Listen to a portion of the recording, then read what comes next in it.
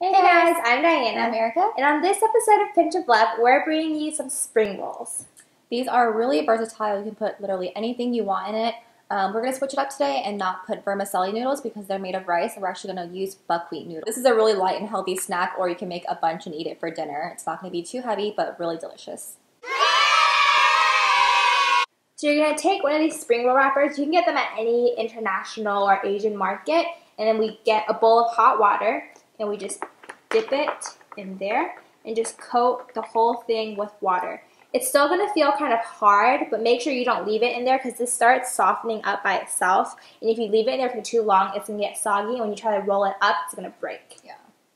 So first I'm going to put a little bit of lettuce down. I'm going to get some bean sprouts. And some soba noodles.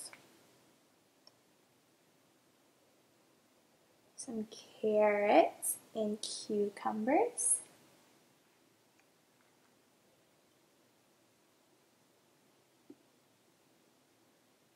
And then we boiled some shrimp and we just halved it so that it would lay flat. We peeled and deveined it already. Some basil, and you can also add some mint in. We only had basil today. An avocado would be really good in this. We just couldn't find any today. Yeah. So first, get the sides in, tuck it in like a burrito. And then the side that's closest to you, you bring that over all the toppings and then try to get it really tight because you don't want all your stuffing to spill out when you bite into it. And it takes practice. And we actually love to have spring roll parties, so what you can do is just have all these things set out and then not wrapped, so everyone can just dip the wrapper themselves and put whatever they want in there, and it just makes for a really nice casual dinner. And there's your spring roll. The sauce is really simple. What we like to do is we just get a little bit of hoisin sauce, which you can also find at any Asian grocery store or supermarket, and a little bit of sriracha, and we just mix it up.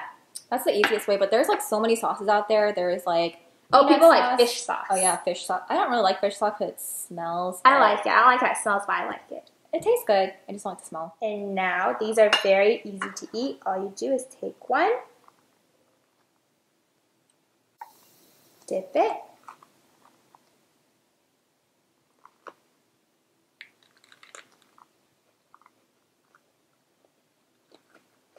It's so light and fresh.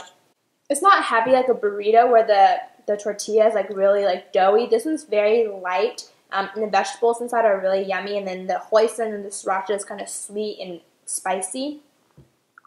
So it's like a very refreshing meal. Thanks for joining us in the kitchen today. And we'll see you guys next time. Bye. Bye.